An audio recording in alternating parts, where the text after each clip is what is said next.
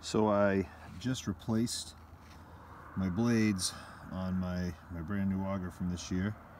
I've done this a couple times now. The blade always seems to break right here at the screw, and it always seems to break at the outward screw. That's been pretty consistent.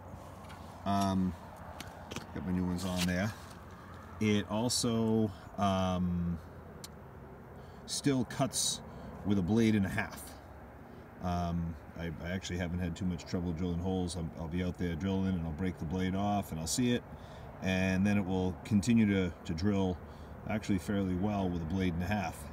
So I'm wondering if, rather than having this blade extend out here past the hoop on the auger, if redesigning the blade so that it ended at the edge of the auger blade, would that reduce the torque that's being put on this screw right here?